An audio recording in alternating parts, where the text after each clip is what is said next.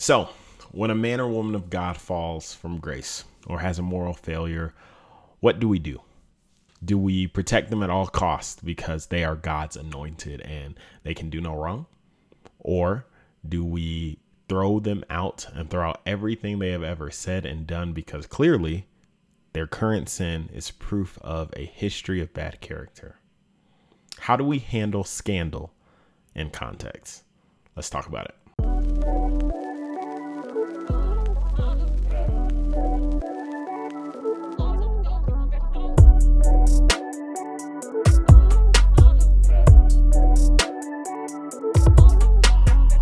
Hey, welcome back to In Context. Today we are talking about the most recent allegations of Mike Bickle, founder and leader of International House of Prayer in Kansas City. I'm looking at an article here from Christianity Today that was published recently, and it says this: Mike Bickle, the founder of the International House of Prayer of Kansas City, is facing allegations of sexual and spiritual abuse spanning decades and involving multiple women. Bickle, who is 68, has been accused of sexual misconduct where the marriage covenant was not honored, according to a statement released from a group of former IHOPKC leaders who have investigated the claims. So looking at this public statement by those leaders, let's just read through it.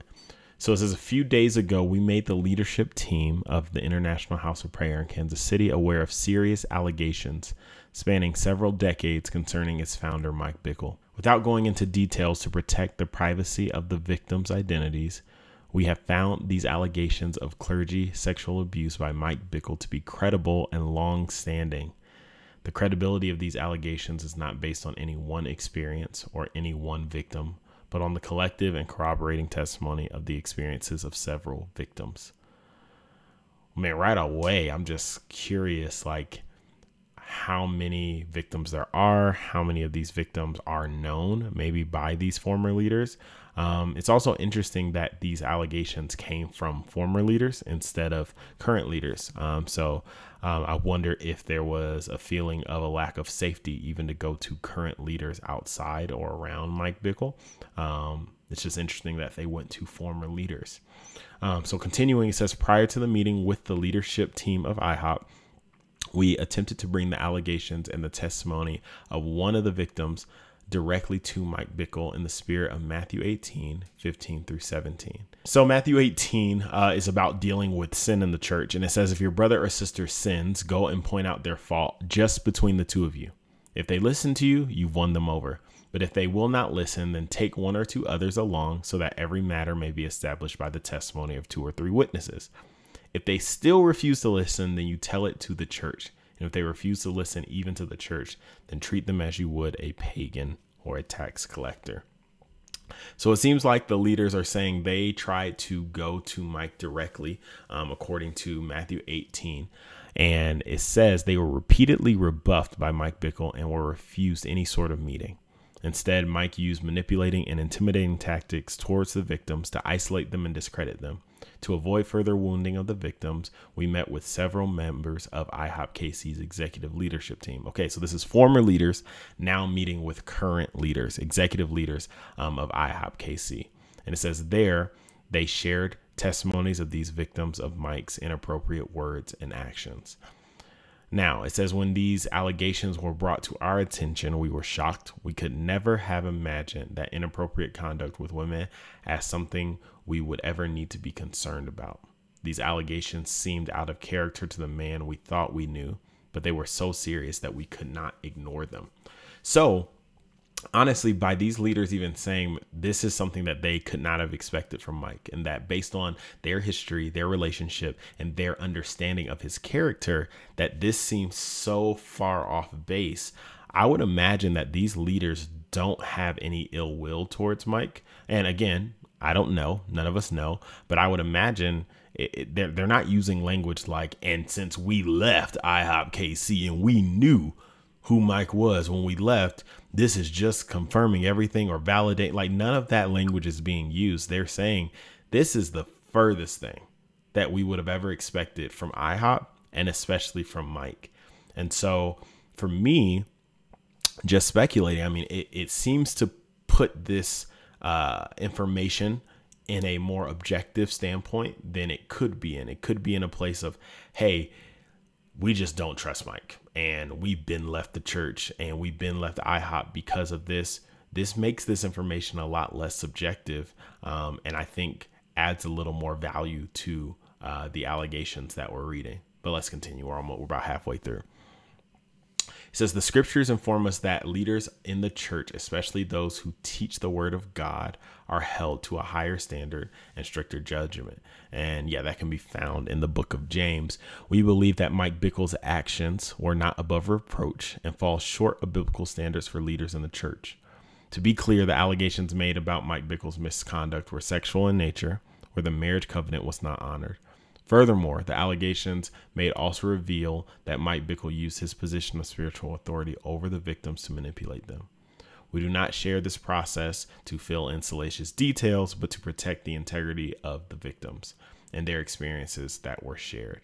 I appreciate how this team is going about it based off of this letter. Again, we don't know what has happened. We don't know if this is just a quarter of the story or half the story or the whole story. We know that there is more to it.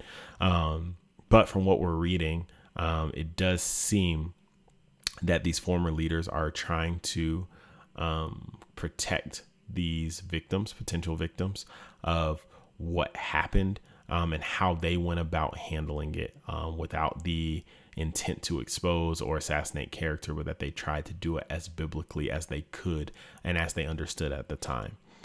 They appeal to those who know what's happening to refrain from using the name of any victims, because these are women who have always been viewed as credible, trustworthy, and courageous. Okay, meaning that they know the victims, and that none of these victims had any intention to punish Mike Bickle, and that they had nothing to gain by sharing their experience except for a pursuit of truth, repentance, mercy, and grace. That letter is full. That is full of information. I think, as we saw, it is allegations, which means there's a lot to unpack and probably more that will come and unfold. But again, before we get into Mike did this and IHOPKC isn't credible anymore, I think we have to slow down. I think we need to assess this in context. And so I want to look at the life of Paul first. I want to look at Romans chapter 7:19, because in this place we read a little bit about Paul, who is the apostle.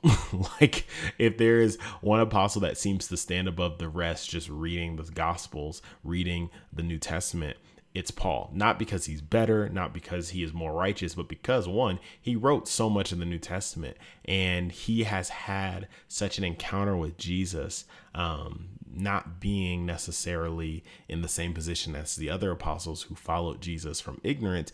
He came to follow Jesus after he was killing Christians, after he was persecuting, chasing them, imprisoning them, and doing all the things that he could. So Paul tells us about his struggle with sin in Romans chapter 7. And he says, I want to do what is good, but I don't. I don't want to do what is wrong, but I do it anyway. But if I do what I don't want to do, I'm not really the one doing wrong. It is sin living in me that does it. I've discovered this principle of life, that when I want to do what is right, I inevitably do what is wrong. I love God's law with all my heart, but there is another power within me that is at war with my mind, and this power makes me a slave to the sin that is still within me. Now, I don't share that verse to say, hey, Mike had something within him, perhaps that made him make these decisions. I'm sharing that for the context of Paul, who is this great teacher, is telling us, hey, guys, I struggle with sin. I am a spiritual father to many of you. I'm writing these letters that he probably didn't know at the time would be canonized, but that he believed to be true encounters and out of true relationship and conversation with Jesus. And I think what this passage tells us, that no matter how great you are as a believer or a leader, failure is inevitable. And I really don't care what part of the Bible that you open up to, you are going to open up to someone's failure and someone's disappointment. And I tell you what, it's not God who failed. So you can open it up in Genesis and read Adam and Eve taking of a fruit that they were told not to. Abraham lying to kings about whether Sarah was his wife or his sister because of fear and protection of his own life. David and Bathsheba, who's probably really relevant, a really relevant example to this conversation, a king who succumbed to lust in his heart and made very terrible decisions, murder being one of them, an assertion of his kingly position on a woman in order to sleep with her and eventually marry her as his wife. So I think we can land on the fact that failure is inevitable. And what that should mean for you and for me is that whenever there are falls, whenever there is scandal, whenever there are leaders, whether they're men or women, pastors, ministers, prophets, whatever, when they fall, it should not shake our faith to the point that we begin to question Jesus and his goodness. Because again, while these are allegations, if this turns out to be true and you are now in the place of questioning your faith, let's say you followed Mike very closely and that whether from close proximity or from afar, he was a discipler to you. This still should not have you questioning your faithfulness to Jesus. Because if it is, I have some news for you. You have idolized Mike Bickle. And if you've idolized him, you've probably idolized some other men and women of God as well. You've elevated him to a position that only God should hold in your life. And I urge you to please assess yourself, because many times as Christians, we all have made this mistake. One person that I can remember in my own life, Ravi Zacharias, probably the most prolific and well-known apologist of our time. Ravi Zacharias was, as far as we knew, a great man who defended the faith, wrote many books. And then after his death, all of this information comes out about him sexually being involved with women outside of the marriage bed. So you have fornication, you have adultery there. And for those of us who read his books, saw him live on college campuses, responding and going toe to toe with atheist philosophers, agnostic philosophers, and honestly arguing them into a chokehold because of his awareness and understanding of both God, his creation, and his scripture. Having seen all of that and then hearing this news, I was greatly disheartened. I had friends, I had previous classmates who we were shaken. But what we landed on is Romans 3:3, which says, what if some did not have faith? Will their lack of faith nullify God's faithfulness? Certainly not. Let God be true and let every man be a liar. What does that mean? If every man or woman that you follow in this faith turns out to be a liar, they cannot nullify the faithfulness of Christ. They cannot take away what God has done on the cross and is still doing in your life. So let every other man be a liar. They do not speak for the faith in its entirety. They, like every single one of us, hopes to be a successful diplomat of the kingdom, a successful representation of Jesus. So what should we do in response? I think one, we have to start with the fact that Psalm 89:14 tells us that righteousness and justice are the foundation of God's throne. What does that mean? God is not going to let unrighteousness rule his church. He is not going to allow people to sin and manipulate and allow them to get away with it. As the leaders wrote in their letters, teachers are held to a higher standard. James 3:1 tells us, do not urge yourself to become a teacher because you are judged more harshly. And so knowing that God is going to take care, he says vengeance is his. What's our role? Well, our role would be to grieve with the victims. If anyone has ever been manipulated or groomed or sexually assaulted by someone who carries the name of Christ, grief, shared disappointment, anger, all of that is the role of us as the church. Now, man, remember, we're to be angry and sin not. We have to walk with accountability because none of us are exempt from the struggles and the temptation of sin. Not one of us. All of us have struggled with some form of sin. Many of us, it's lust. Some of us, it's alcoholism. Some of us, it's addiction. Some of us, it is just the fact that we are so puffed up with pride about who we think we are. And that, hey, I would never do what Mike did. Guess what? You're already in sin. You're already doing what Mike did. Your sin may look different because here's the thing. Failure also varies. Like for some of the heroes of the faith, Failure looked like sexually assaulting someone. For some people, it looked like murdering someone. Moses murdered someone. David murdered someone. For Abraham, it looked like lying. But guess what? They're all failures in the eyes of God. So we must walk with accountability. Because here's the thing, in context, I am not under the persuasion that we protect the Lord's anointed at any cost. We don't protect them at the expense of others, and we don't protect them at the expense of God's word. Simultaneously, because here we stay in context, we should be praying for Mike Bickle's repentance and his restoration.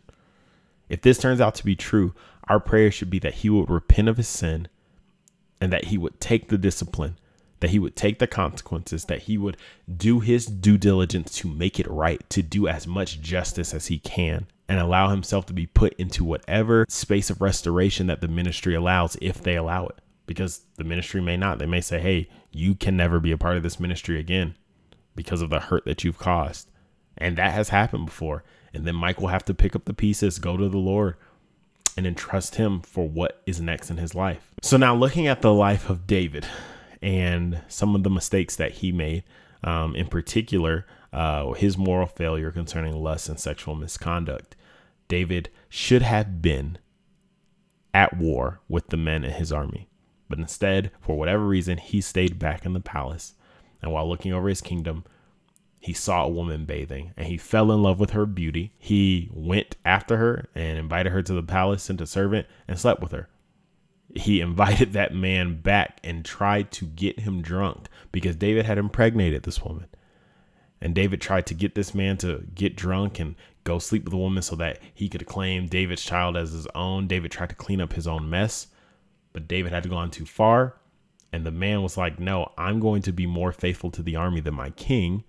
And he refused to go home and sleep in his own bed. And so David ended up having this man murdered. So with David doing all of these things, what can we learn? Well, one, the prophet Nathan gleaned all of this either from the Spirit of God as well as members of the palace. But the point is, he had the information about what David had done, yet he did not recklessly confront David. He did so with care and he did so with caution, and he allowed God to convict David of his wrongdoing. So I think it's always helpful, especially at this stage where we only have allegations, that we approach judgment carefully. If more evidence comes out, then hey, now we can take another step in our discernment and our judgment.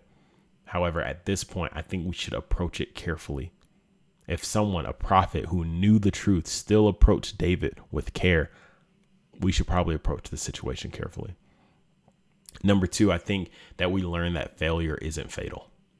And contrary to what many of us want to believe about men and women who make a mockery of God or fall to their sin, failure is not fatal. Not necessarily. David was restored. David had consequences for his sins. He paid those consequences. But because he was a man after God's own heart, and he sat in the pain of his decision, he was able to be restored. So we have to remember that we live by God's standards, not the standards of men. So we cannot simply throw any person away.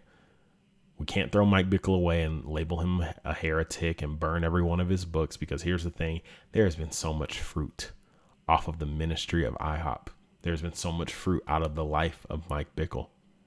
And if you decide that you want to throw Mike Bickle away and label him a heretic, you're going to have to throw away the entire book of Psalms and label David a heretic as well. Because David did everything that Mike Bickle has been accused of and then some. So I think we don't have the right, as much as the hurt and the anger and the disappointment that fuels our feelings in this moment. Again, if it's true, we don't have the right to dismiss the work that Christ did through men or women who have fallen. We simply do not. We can't say, oh, well, none of it was real. None of the lives that were saved at One Thing conferences or in the prayer room, all those hours of 24/7 prayer for the last years, decades, that none of that counts. It's not our place. It's simply not our place as believers. There's no biblical precedent for it. I think we have to remember that Jesus doesn't love Mike Bickle more than he loves the victims. Nor does he love the victims more than he loves Mike Bickle. He loves them both, and he's invested in them both the same. that they be formed into the likeness of his Son. So let's be slow to judge. All we have now is accusations and allegations. Let's pray, let's discern, and let's wait, and let's see what's revealed, and let's check back in as we continue to strive to live in context. Thank you so much for tuning in. Talk to you next time. Hey, I'm so glad that you stuck around to the end of this video, because there is something that I want to share with you. When I first started this channel, I felt like I heard the Lord say pretty clearly, James, what's not going to happen is people are not going to click on videos, watch your face all day, and not get a moment to get to know who I am. And so when he said that, that made it very clear to me that I needed to share the truth about who God is at the end of every single video. And so if you don't know who God is, if you have never experienced the truth of who Jesus is, I want to share some good news with you. I'm not sure what brought you to my channel. I don't know what made you click on one of these videos, but I do know this. If you are watching this video, then God does have a plan for your life. And it begins with you believing in him. Well, James, why do I have to believe in him? Because Romans 3:23 tells us this, that every person alive has sinned and has fallen short of the glory of God. That means that no matter who you are, if you are alive, if you have ever breathed breath, then you have sinned, you have disappointed God, and you have fallen short of the call that he has on your life. So what does that mean? Where do we go from there? Well, we begin by acknowledging that truth. We acknowledge that we sin. I think if we're all honest, that if you've ever had wonderings about, is there a God? You know you've disappointed him. You know that there's a God-sized hole in your heart that you probably tried to fill with 1,000 other things, people, addictions, whatever it is. But here's the thing, Romans 6:23 tells us that the wages of sin is death. It's like when you commit a crime, either you get a ticket and you got to pay a fine, or you get arrested and go to jail. Either way, you have to pay when a crime is committed. In the same way, when we sin, there is a price that is owed to God. And according to scripture, that price is a life. But here's the good news. Romans 5:8 tells us this, that Christ died for us even while we were sinning. So while you were still sinning, he died for you. He didn't wait for you to stop. He didn't wait for you to get clean. Because I know some of us think, man, I got to get perfect before I can go to church. I got to get myself together before I can go to God. He already died for you, even in your worst possible state. So now you're probably thinking, James, if Christ has already died for me in my worst possible state, and the debt that I owed has already been paid in full, then why are we having this conversation? Because relationships aren't one way. It's like when you order something from Amazon and they drop it off on your porch, you don't have what you ordered yet until you go outside, pick up the package, and open it up. In the same way, Christ has already committed everything to you, but if you don't open up the package and the gift that he has given you and receive it, then it doesn't apply to you. Because his gift of salvation, his gift of saving you and rescuing you from your sins, while it is free and there's nothing you can do to earn it, it's just a gift that he gives you because he loves you, you still have to receive it. You still have to say, okay, this is mine and it applies to me.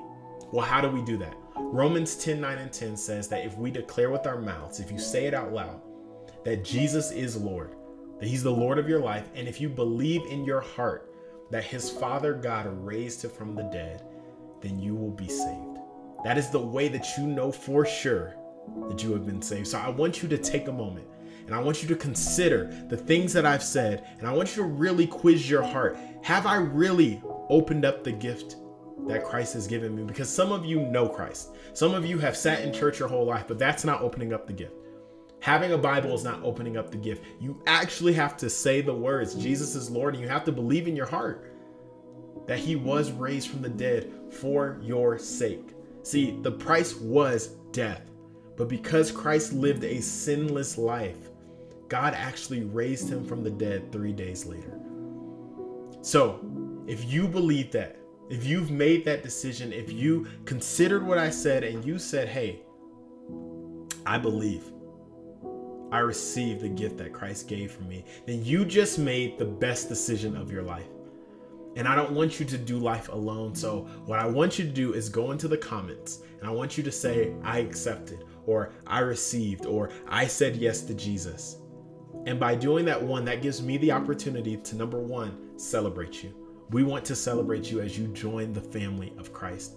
Number 2, it allows me to pray for you. This is my commitment to anyone who comments that they received Christ. I am going to pray for you by name.